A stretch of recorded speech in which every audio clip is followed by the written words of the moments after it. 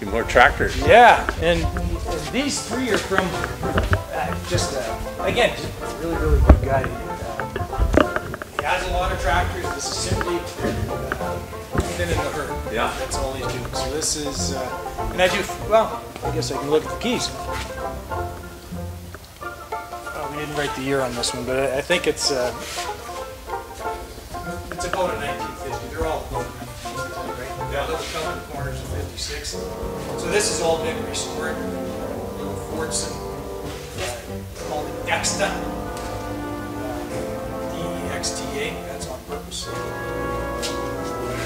Little 3-cylinder diesel.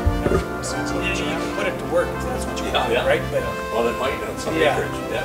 And you're right, potentially, but you know, this one could be used even in tractor pulls, right? The anti-tractor pulls, right? So, and they are pockets. Yeah. Well, this is got it. And this is all factory. Yeah. Like this is absolutely, that's factory color. This is a 1956 in the Cormac Cup, so wouldn't that just be the cat's meow? The blade could go on the front as well, but they chose to mount it in the belly, of course, right? And, oh yeah, it's not many miles from those tires. A little pulley on the back, right? Yeah. You drive, no, these are brand spanking new. All the rubber's brand, it's a full restore. In fact, the seller of these three tractors is so keyed in that he builds his own from scale.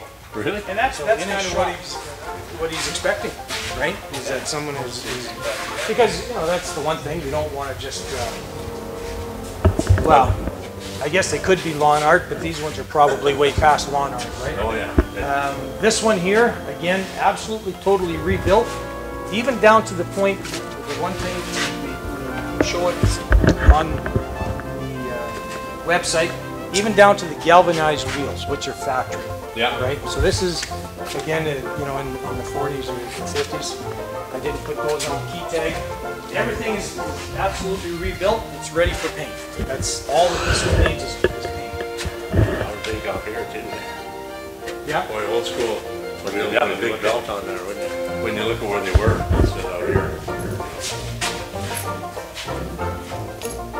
Yeah. Well, they're good enough, so you know, for anybody that's going to be bidding, they're good enough that the only way that they would consign them here, all of these tractors, if they were kept inside. Yeah. They don't keep them outside themselves, right? So, no.